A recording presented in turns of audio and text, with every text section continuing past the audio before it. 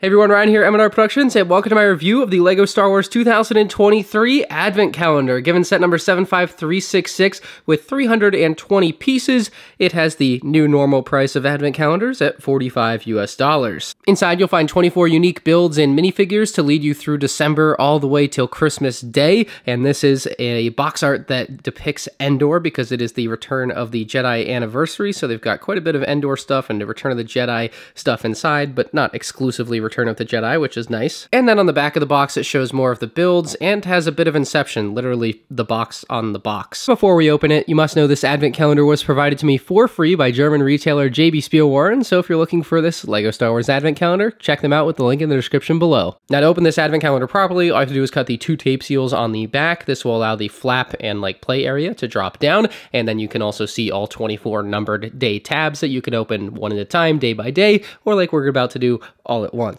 One great thing about this box, as you can see, is that bottom flap lays flat on the table right after cutting it. I didn't have to put anything heavy on top of it to get it to lay flat.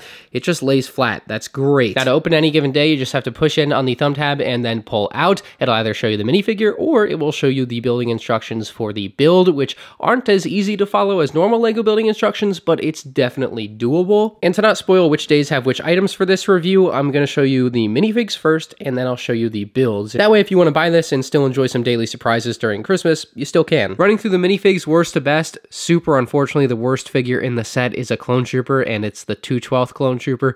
Enough has been said about this figure over the last year. I think it's pretty obvious what's wrong with this figure. At least he's got a cool blaster, I guess. Next is Endor Leia, and I really like the idea of having the character here because she goes really nicely with the Ewok that we have in this set, especially because she has the cookie to feed to him. I think that's a really fun thing. However, if you've seen my Endor diorama review, you'll know that this is a super inaccurate figure and one that is worse than what we had almost 10 years ago. So big thumbs down here as far as the quality, but good idea.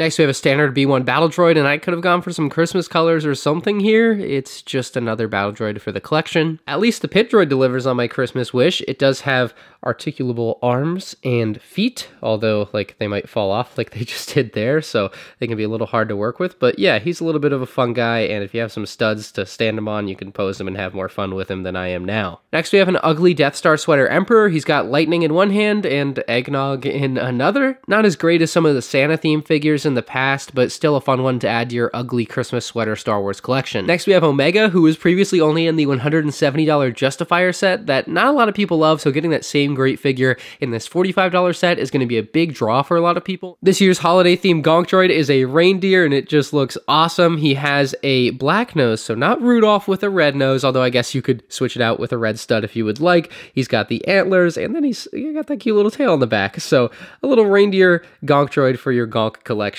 Finally, we have the best figure in this set, the ugly Christmas sweater Ewok. Love the contrast of the bright green and the bright white. I think those colors just combine phenomenally here. It's just such a cute minifigure to be able to add to your Endor display for the holidays. I feel like this year's figure selection is pretty mid. I mean, the lows are low with that 2/12 trooper. The Leia definitely needed a lot of work too, but the other figures are fine. They just don't reach the heights that we've seen in some previous years for Advent Calendar figures in my eyes, but still a solid selection minus the 2 at the back left and right. Now, when it comes to builds for this set, there's a few duds for me. I think the Star Destroyer doesn't do a whole particular lot for me. I really detest the ATST design. I know it's not easy to make these things in micro scale, but that doesn't mean I have to like what they make in micro scale, and this one in particular, not a huge fan of. By the way, it looks so awkward. I thought it was a Hoth ATST, but because it looks like it's walking on dirt, I'm assuming it's an Endor regular ATST. And then lastly, we have the Endor Bunker, which I thought I would like, and then I put together, and I was like,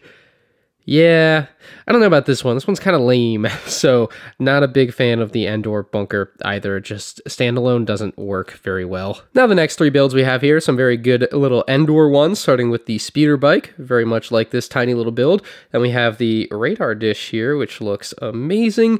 I love the little trees around it, and you can even angle it slightly if you'd like. And then finally, we have a mini version of the Ewok Village, which I know a lot of people want a big version of, but, this is okay. Maybe it's not what you really want, but it is a mini Ewok village, and I think that's a cute little build to have included here too. So the Endor builds here, at least these ones, are nice. Next, we have what I'm going to call some Disney Plus builds, starting with an Imperial shuttle that looks really good in flight mode for micro scale. I will say the landed mode doesn't quite hit the same. That looks awful. But in flight mode, it looks good. I do wish they had given it like a little stand, I think, because its flight mode is the superior look by a mile. I don't know why they didn't include a couple of cylindrical clear pieces and then one of the like dish pieces on the bottom that could have held this up just like this, and it would have looked way better. So yeah, that's just one of those small things. Then we have Mando's N-1 Starfighter, very nice micro build here. Lots of small details, but they nailed it. And finally, we have the Justifier, which looks pretty blocky, but in micro scale makes sense. The hammer thing at the back can also move down almost all the way. It gets stopped by the plate underneath, unfortunately, but it still looks pretty good for a micro scale Justifier. So another good 3 builds here. Here we have a few Clone Wars vehicles, my favorite of the 3 being the Hellfire droid, which I think looks phenomenal. You got the red droid eye in there, big wheels, and then the missile launchers there. This thing is just lovely, and it kind of sits cool on the ground. And we have an AAT, which I thought I would like more, but I think the top not having like any dark blue on it makes it look a little bit awkward to me, but overall still a pretty good micro model. Finally, the blocky bottom looking turbo tank, but still a turbo tank nonetheless, is always fun in micro scale, so gotta love that. And then we have these 5 builds. They all make use of minifigures in the set to be just that little bit more fun. The first one here being Omega's sled. She looks pretty good in there. Too bad there's not like a slope of snow for her to go down in the sled. Next we have the micro command post for the clone trooper, and I can't help but feel that this might still be yet another like small thing towards fans with the clone commander from last year. I mean, they included the worst clone trooper again and then put the same build. You know, there's a lot of things that could go there if you're a conspiracy theorist, but I think it's a good micro build nonetheless of a command station, and it holds the clone trooper, so that looks cool. Throw him at the back. Then we have Palpatine's chair, which looks good, but it won't like sit on its own without Palpatine in the front. It just falls down. So just a small heads up on that. It can be a little bit awkward to get to sit. Like you have to push this pretty far forward to get the center of mass to be right, and that just looks bad. So we don't do that. That's what it looks like with Palpatine in the chair, and ultimately sits much better on the ground with him in the chair. So I'm a fan of that. That's 3 pretty cool builds to go with your minifigs. Here we've got a glider for the EWOK, which I think is super fun.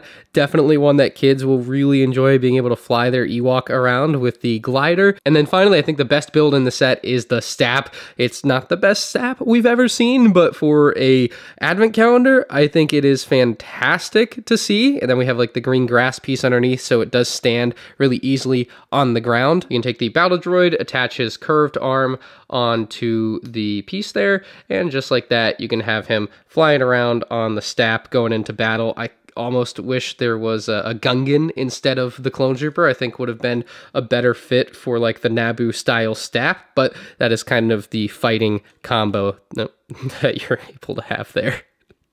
Or not. I think this is a pretty easy buy for $45 this holiday season. It obviously has some flaws, as I've pointed out, but the advent calendars are always really fun sets to build throughout the Christmas season, especially for kids on a day-to-day basis, or even adults like coming home from work or school on your daily basis or in the morning or whatever. Getting to open up just a small little Lego build can make your days that much better. So I think from that perspective, it's absolutely worth it. Maybe not everything in here is for you, but when there's 24 different things, I certainly wouldn't expect that to be the case for most people. So let me know what you guys think about this advent calendar down in the comment section below. I don't think it's like the all-time best advent calendar. I think it's like a 7 out of 10 advent calendar. It's got some stuff that I would have done significantly different, but hey, it's still a fun advent calendar for this year. So leave a like if you enjoyed, and you can check out more summer 2023 LEGO Star Wars set reviews on the end screen now.